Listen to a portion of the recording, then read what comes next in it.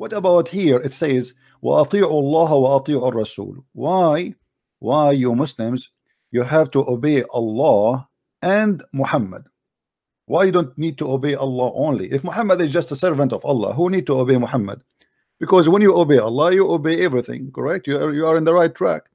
Why the Quran says أطيعوا الله وأطيعوا الرسول? Obey Allah and obey the messenger, and do not infideliate your deeds. So if you don't obey Muhammad, you are not a Muslim. If you obey Allah but you don't obey Muhammad, you are a bad person. You will go to hell. You say to me that you Muslims believe in one God. Obviously Muhammad here, he put the name, his name, and his obedience equal to obedience of Allah, because you cannot obey Allah alone. You have to obey Allah and Muhammad. Isn't it? This is shirk. Well, Muhammad is the prophet, so if he we should if what he says is the from God, so we should, it's like we're basically obeying no problem God. What he say from God, then you should obey God. Why you put the name of Muhammad there? If what he said from God, say obey God. Why he put his name there? If I say to you that I am a prophet and God told me to do that, then obey God, not obey me. Why I put myself between? Why Allah is putting his name? Supposedly the one talking here is Allah. Why he says obey Allah and by the way, how Allah he says obey Allah? I mean, have you ever heard of this? If I am a Christian prince, I say to you obey Christian prince and obey Muhammad. I am a Christian prince. Well, God is speaking in third person here because to I don't know, I think to signify power. No, it's like he's sort of speaking when it says we in the Quran, it does not mean that there's multiple gods. It's one God, but he's using the royal we. Royal we. So Allah is seeking royal. Allah is seeking royal, the God Almighty. He is changing his definition by saying we, because a King Hussein, he said we. Is that really a reason? If he is one, why he say we? Royal? Allah is trying to speak like the kings, but any king can say that we. This is a false. Now listen. When Muhammad he says any Muslim woman, she want to give out her panty to the Prophet, is that an order from Allah, or this is an order from a horny man? His name is Muhammad. The Prophet never said that. Never said that? Well, the verse in the Quran says, and any Muslim woman, she want to give herself to the Prophet so he can if her. I mean, what's wrong with that? What's wrong with that? He can. This is coming from God. Any woman she want to if the Prophet. I mean, the man, he have many wives already. Why he need God to make for him such a verse? What do you mean? Why God? The Muhammad, he have many wives. What does this have to do with Islam now? Muhammad is a prophet of God. He came to tell us about God. Muhammad, he want to spread Islam. Muhammad want to convert us to Islam. But Muhammad now, he want the vagina of our women. What does this have to do with Islam? Why any believing women, she have a chance, and Muhammad giving her a great opportunity. It's Allah is asking the believers, Allah asking the Muslim women, any believing women, she want to give herself to the Prophet so he can, yes, thank you, how it means, so he can if her. I mean, what does have to do with God? Who is the one getting the benefit of this ifing business, the monkey business? Muhammad, the one who created the universe, the one who created the whole world, is making a verse, says, hey female, any one of you would like to have a bang bang bing bong with the Prophet, give yourself to the Prophet. Come on, show me, silence me, teach me. I mean, come on. Well, this is well, maybe like the Quran, it's not all of it is God's word. Maybe the Prophet he put some words in it. I don't know. What do you mean? What does this have to do with God? You see, I am a Christian prince. Let us say I am claiming that I am a prophet, and then I come here in this chat. I have 1,000 people listening, and I say to them, "Hey, females in the who want to sleep with me? Come on, this is crazy. This is sick. This can't be from God. Muhammad already have many wives. He have many slave girls sleeping with them. Why he need a verse from God to say any woman she want to give herself to the prophet? Obviously Muhammad now taking advantage of the people. He became a prophet, he became powerful, and he want to have sex with everybody. He don't even respect his followers. Otherwise, you tell me, what is the benefit of this? What does this have to do with God? Why God he was putting his nose in the panty of Muhammad and the panties of the believers? This is about panties, about sex.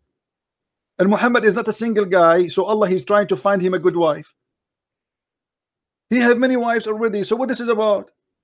It's very obvious that Muhammad is fabricating a verse trying to get women into his bed, claiming that God told him. He's not the guy who cared for that, man. I'm busy. And look what happened. When ugly women they start coming to Muhammad, what Muhammad he did? Muhammad he said to himself, uh-oh, I'm getting many ugly women now after I made this verse. So what I will do? I am going to make another verse says, I have the right to choose the one I like, and I will refuse the one I don't like. I mean, have you ever heard of madness like this? Look what he said. You, O Muhammad, SAW, can postpone the women who you will. Postpone? What does that mean? Women, they start coming to Muhammad, they are ugly, and he don't like how they look like. So Muhammad, he starts saying, uh-oh, I said whoever a Muslim woman, she can give herself to me, and now I have a lot of them, and many of them, they are ugly. So how I can get rid of them? So he created another verse saying, Allah, he told me I can postpone upon any one of you, and I choose the one I like. I mean, isn't this is obvious? I mean, what kind of a prophet this prophet is? Wait, so this verse is saying that he can postpone the turn of whom you will? What does that mean? The women who is coming to have sex with him.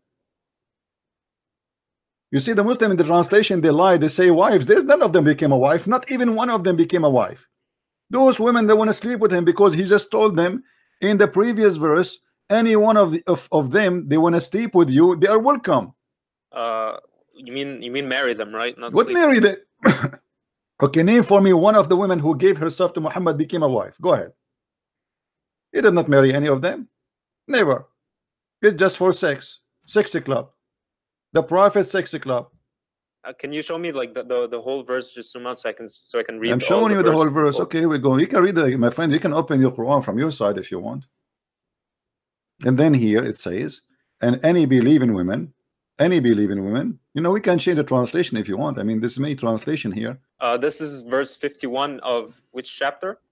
Verse number 50 and 51 in chapter 33. Any woman want to give herself to the prophet, give herself to the prophet.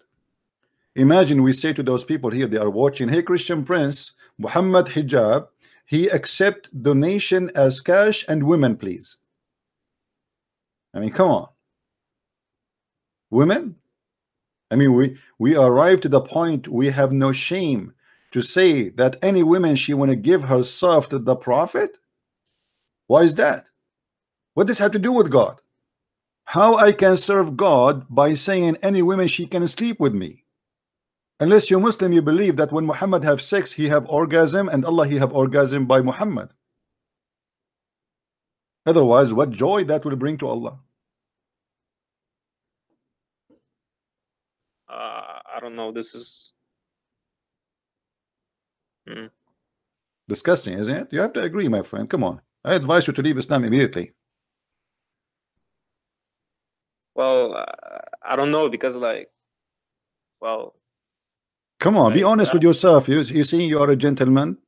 You are a gentleman, and I'm sure you don't accept such a thing. I don't think your family, I don't think your history, I don't think your mother, your father are bad people. I think you are coming from a good family.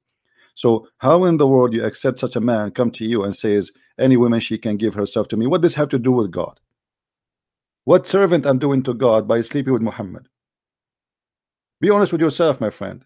You see, I'm not against you. When I talk to Muslims, they think I hate them. I don't hate Muslims. I will never hate them. My Lord, he ordered me to love everybody. So I am here trying to help you, to show you that what you believe in is a scam. This man is not speaking for God. He's speaking for his panty. He's speaking for his private part. What the point of this? You see, Giving charity, I understand why. Giving charity is very good. Helping others is very good. But you know, all good things to do for others are very good. But to do it for Muhammad, it's about sex. And you will see here it says it's a privilege only for Muhammad. This is a privilege only for Muhammad. Why Muhammad he needs such a privilege? What that privilege will do for him? What that privilege will do to God? Why the rest of the Muslims do not have such a privilege? You need to ask yourself, my friend, when God he gave a privilege to someone, what this purpose of this privilege? Is that going to make Islam better? Is that going to convince the Christians that Muhammad is a decent man? Oh, Actually, I can show you where your book saying that if the prophet his eyes fall into a woman, her husband, he must divorce her immediately. Do you believe it? wait, come again? Your books, it's your books, your Islamic book says that if the prophet his eyes fall into a woman, which means a woman, she was walking down the street, and Muhammad he saw her, her husband, he have to divorce her immediately so the prophet can sleep with her. Can I see that verse? All right, not verse. This is in your books. This is the official government website of the Kingdom of Saudi Arabia. And read with me here what it says. Amazing. Muhammad he been given 16 privilege. 16 privilege. The first one, Safiyul Maghnam, which means the best of the booty. So if we attack a house, the big screen TV go to the prophet. The small TV goes for you. Al-istibdadu bi khums al-khums. Fifth of the booty will go to him. This is the second one. The 3 is al-wisal. The 4th is az-ziyada fi arba' niswa, which means to have more than 4 women. Every Muslim can have only 4. Al-khamis an-nikahu bi lafz al-hiba. Any woman she can give herself by just saying that. There's no need for witnesses, no need. He can just if her. As-sadis an-nikahu bila wali. A woman she can give herself to the prophet without permission from her parents. Imagine a Muslim he cannot do that. A woman she can do that to Muhammad only. السابع النكاح بغير صداق. Muhammad he do not need to pay dowry for the women. الثامن نكاحه في الإحالة الإحرام. Even when he is doing ihram he can have sex, but Muslims cannot. التاسع سقوط القسم بين الأزواج. He used to take an oath. Number 9, he can take an oath and he can break the oath. Only him. Muslims cannot do that when he take an oath for women. And العاشر إذا وقع بصره على امرأة وجب على زوجها طلاقها وحل له نكاحها. The mic is yours. Translate, please. If he sees a woman, her husband has to divorce her, and she's permissible for him to F her. Okay. What do you think of this? Why, if your prophet saw a woman, her husband must divorce her immediately so the prophet he can sleep with her?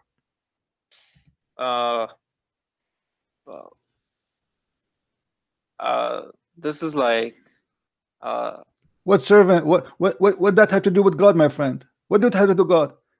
Imagine I am a person trying to say to you that I am here coming to serve God, I'm a servant of God, God he sent me to you, and then I say to you, if I see your wife and I like her, you have to divorce her so I can sleep with her. What kind of religion this religion is? Well, I mean, like in the Bible, Solomon had 700 wives. My friend, the Bible is a book of history and the book of God, which means history of people with God. So in the Bible it might say Christian prince he commits sin. It might say Christian prince commit adultery. It might say that Christian prince he killed people. It might say Christian prince he have 1,000 women. But it's not God who told him to have and to do. There's a huge difference. Here this guy he claimed that this is coming from his God. We have in the Bible many people who commit sin and they are asking God for forgiveness. As an example, David himself. He commits sin and he asks God for forgiveness. He did not say that God told me to look at this woman and sleep with her. He did not make an excuse that this is coming from God. What your prophet doing, He wants women to sleep with him, and he claims it is God. This is a privilege from God. This is not his fault.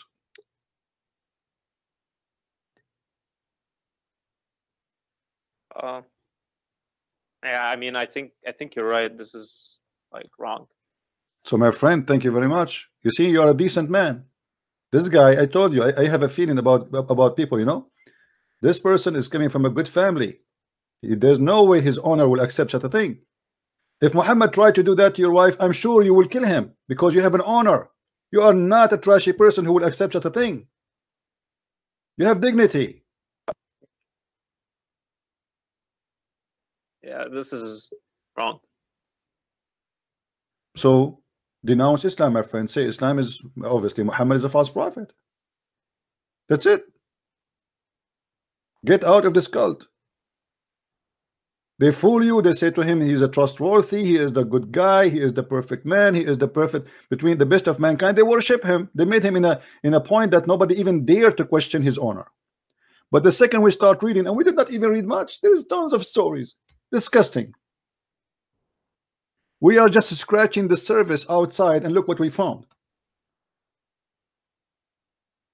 And as long as you agree that this is wrong, that's mean Muhammad cannot be a prophet. Correct, my friend? Yeah. Thank you very much. I'm so happy for you that you decide to leave Islam. But like, I don't know, like, if Islam is wrong, then like, what's the truth? Like, My friend, I don't know, because I've been raised. I advise you to go and download the Bible, the New Testament, because the New Testament is about Jesus and his teaching. The Old Testament is history and a lot of history. Read the teaching of Jesus and see what Jesus is about. Muhammad, obviously, he's a person working for his own. He opened a corporation. He put the title God, but the fact behind the title, there's something else. There's someone trying to use you and abuse you and take advantage of you. Read about Jesus, you will see it's the opposite. You are the one who said to me the Christian believe that God died for them. So look how different is Jesus and Muhammad. Jesus, he came to us to save us, and even his life paid to save me. He did not ask me for return. And look at this guy, he wants to sleep with my wife.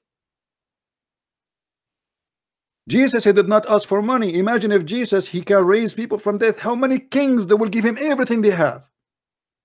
All the kings in the world, they will be his slaves. Just keep me alive, please. Each time I die, keep me alive.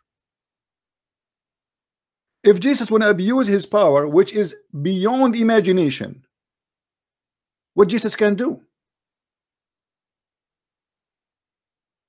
So I invite you right now, my friend, to accept the Messiah as your Savior. You breathe, but there is no guarantee that you will breathe tomorrow. Maybe you are young, but don't worry. There's many people, they are young and they die before the old one. Maybe you are 10 years old. Maybe you are 50 years old. Maybe you are 18 years old, but death come any moment, any second. And then you will not earn your salvation. I invite you right now as we speak to accept the Messiah, the amazing teaching of the Messiah, the Savior, Yeshua, the Messiah, Yeshua al-Masih, the only Savior, the one who says love your enemy, the one who said it's been said to you, but I say to you, for he have the authority. If somebody asks you for your code, give him your address. If somebody asks you to walk a step with him, walk with him 1,000. If somebody curse you, pray for him. Don't curse him and kill him. He did not say to people, give me your women. He did not say, give me your money. God do not need money. And even servant of God. The second a man he worked to serve money, it's mean he is serving the devil. The second a man he serves sex, it's mean he is serving the devil. You see, all of us, we are sinners, and me and you, we are not better. We get tempted. We get tempted by women. We get tempted by sex, by money. But we don't claim that God is telling me to do that. That's disgusting. That is an insult to God, if God is a true exist. So I invite you right now, my friend, to accept the Messiah as your Savior And you cannot say one day, I never heard of you, the Messiah, because one day the time will come and the Messiah will ask you, did a person, his name is a Christian Prince, say to you, I invite you to accept me as your savior, and you said no?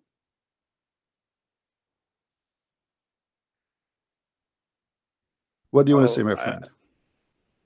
I like the message of Christianity, like love and forgiveness. I think that that's like nice. So I don't know. You know, my friend, you know, it's not only about forgiveness, it's not only about love. You see, the first thing Jesus teach you is not to be selfish. When they asked Jesus how to pray, he told them, pray like this, our Father art of heaven, and then he said, forgive to us the same as we forgive to others. This is not about forgiveness. This is about not be selfish, not about to think about yourself. You see, the problem in this earth is everybody think of himself, the same as Muhammad. He want to sleep with all the women, but he's not thinking about the women. He's not thinking about their husband. He's not thinking about the feeling of those people, using them and abusing them, sleeping around and then dumping them. He is thinking only about himself. That is the devil. Selfishness is about being satanic. Jesus is anti-selfishness. Serve others so you can be served. When Jesus, he said to his followers, I want to wash your feet, they said to him, what are you talking about? You are our God. How you can wash our feet? They refuse. He said to them, if you don't let me do it, you don't belong to me.